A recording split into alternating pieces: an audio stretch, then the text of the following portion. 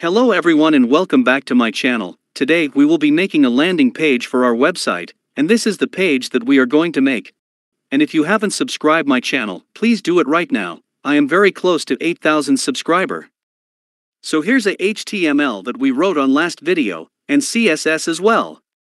There is nothing much we have wrote in last video, we only learn how to make a glass morphism effect on last video. And let's see in browser what we have done up to. So this is a glass effect that we did on our last video. So to make this glass effect, go to my channel videos, and click the latest video I uploaded, or you can search for how to make a glass morphism effect on my channel, and learn it properly, so you will not have any problem here. And today I have a folder with an extra photo of this person 2.png, and all are same as before. So first of all what we will do is, make our main background image blur, and add a same image that we use on main background on top of this glass. So come to CSS file. You can see there's a backdrop filter on class glass effect. Select it and cut that whole thing and paste it on a body. Save it and refresh your page, you will see your background has changed to somewhat of blurriness. And after doing this we will add an image on our glass, so for that come to CSS file again, copy the top 3 lines from body, that is background image, position and size. And paste it on class glass effect, so let me add some space, so that you can see what things I have moved. So I will show you again, copy the top 3 lines and paste on class glass effect. Now when you saved it and refresh your page, you can see our background image on glass as well. Now let's make a proper size of our glass to start adding some content. Make a width of 920 pixels. And height of 530 pixels. So when you refresh your page you can see a perfect glass size. So okay, now what we will do is, add a logo on left top corner, and add some menu on top right corner with a small profile photo. So now come to HTML file, create a nav tag. And then put a h1 tag, with a class equals to logo, cause we are making logo inside this h1 tag. Now write your logo name, let's say Plan A, save it and refresh your page, you can see your logo. Now we will add some menu, for that we add an unordered list, inside list tag, and inside anchor tag. Now copy it 3 times and add name of menu, let's say home, about, service, and at last contact. Saved it and refresh your page, you can see your menus. Before using CSS on our navbar, let's make auto margin and padding to 0. And add a font family of cursive. So when you save it and refresh your page, you can see a font change and auto padding and margin set to null. Now come to CSS, we will work for class logo. This is the class that we created in HTML, let me show you. Now copy it. And come to CSS file, write dot that is class and write logo. Add a color of white, to make its size bigger we will write, font size of 35 pixels. And give a float equals left to move it left. And at last give a cursor equals pointer, so that it doesn't show a cursor for text type. So now when you save it and reload your page, you can see some difference. Now we will work on this navbar, we will add some padding and others, so come to CSS, work for nav tag. Add a display of flex, so it will fill the available space, and shrink them to prevent the overflow. Now save it, reload the page, and see the difference. Now come to CSS and add an align item to center, and at last add a padding, that is, for top and bottom be 10 pixels and for left and right be 5%, save it and reload your page, you can see a major difference now, it is coming to right place. Now we want this menus to move on the right side and display horizontally, so for that come to CSS, and work for nav tag, inside unordered list. So I wrote this from HTML file. Let me show you, here it is.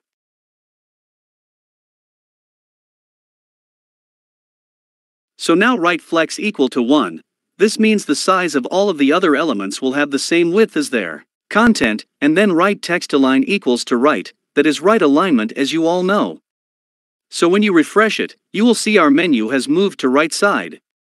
Now we want to remove this bullet and also want to make it sit horizontally. For that, come to CSS and work for nav tag inside unordered list, inside list. To remove bullets, write list style equals none. And to make them all in line, write display equals inline block. So when you refresh it, you can see some changes. To add some space between these menu, we will use margin, so come to CSS and write margin of 0 pixel for top and button, cause we don't want to add any margin on them, and then add 20 pixels for left and right. Now when you reload it, you will see a menu place perfectly. Now to remove these underline and to add some colors. Go to CSS and write nav tag with unordered list, inside list and anchor tag. Now write text decoration be none, to remove underline. Save it and refresh your page, you can see we have removed those underline. And now to add color, write color equals to black. Save it, and reload your page, here you can see we have changed it to black color as well. Now we will add some hover effect, so for that, just copy these, paste it, and add a hover. Then write color equals to white, and then add transition equals to 0.2 seconds to make it smoother. Now save it and reload your page. You will see a perfect navbar with hovering menus.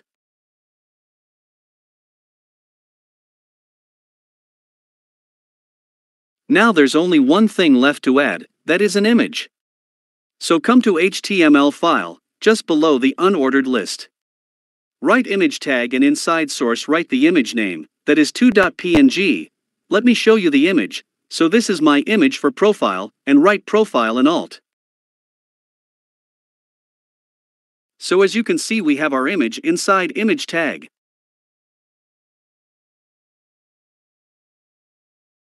So come to CSS and work for image tag. Add a width of 30 pixels. And height of 30 pixels as well. And then reload your page, you can see your profile or image in there. Now let's add some border, for that come to CSS. Add a border radius of 50%, so this will make a circular image profile, which will look more amazing. So when you reload your page you can see we have our circular profile image. So that's all for our nav bar, now we move on to our main content or description part. So to add a description in here, come to HTML side, below the end of nav tag, create a div with a class of info. And then add a h2 tag. Then write some content, let's say, travel before you run out time. Now save it and refresh your page, you can see it. So let's give a break over here, come to HTML, add a br tag between OFF and time. Reload the page, here it looks more beautiful. Now we will add small description, for that, add a h4 tag. Then write, a world is a book and those who do not travel read only a page.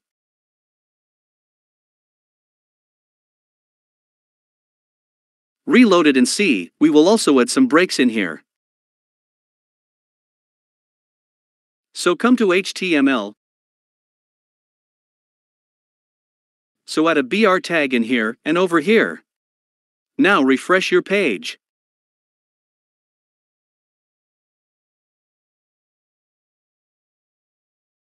Now we will add a line that says your choice. Come to HTML, add a paragraph tag, give lot of dashes in between, write your choice. Save it and reload it. Here you can see it looks good. Now we will add some margin and padding to place it on right place. So come to CSS, we will work for this class info now. Write dot that is class info. Write margin left equals 30 pixels. And padding equals to 18 pixels. Reload your page, you can see it has moved little bit right on perfect place. Now we will make this your choice a white color, for that come to CSS write p tag. Then give a color equals to white. Reload your page, you will see a good content here. Now we will add a button just below it, so come to HTML side, below the P tag, write button tag, with type equals to button. Then let's call this button book now. Save it and reload your page. Right now it doesn't look that good, so now we will add some padding and some hover effects. For that, come to CSS.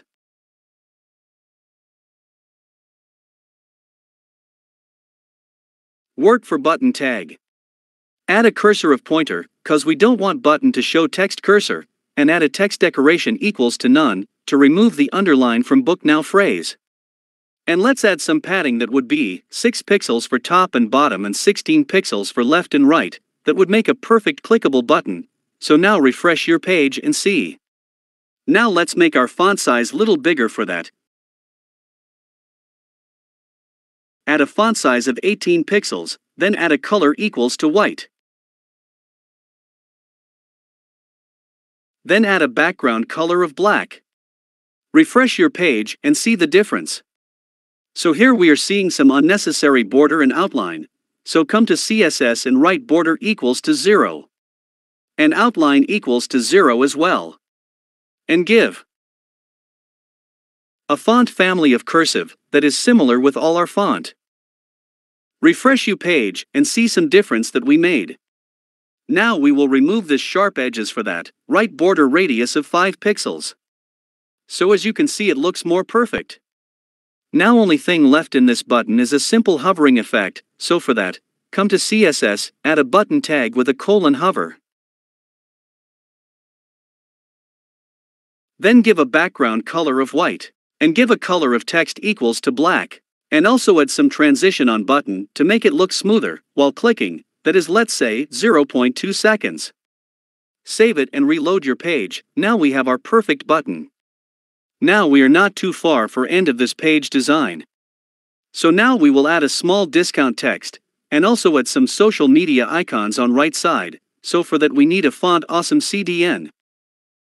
So, now go to Google, and search for font awesome CDN. Then click the first link you get, that is set up web font with CDN, font awesome. Then scroll down when you have this page, come up to load all styles. Then just copy this link to CSS only, don't have to copy all, just copy up to CSS. Then come to HTML file.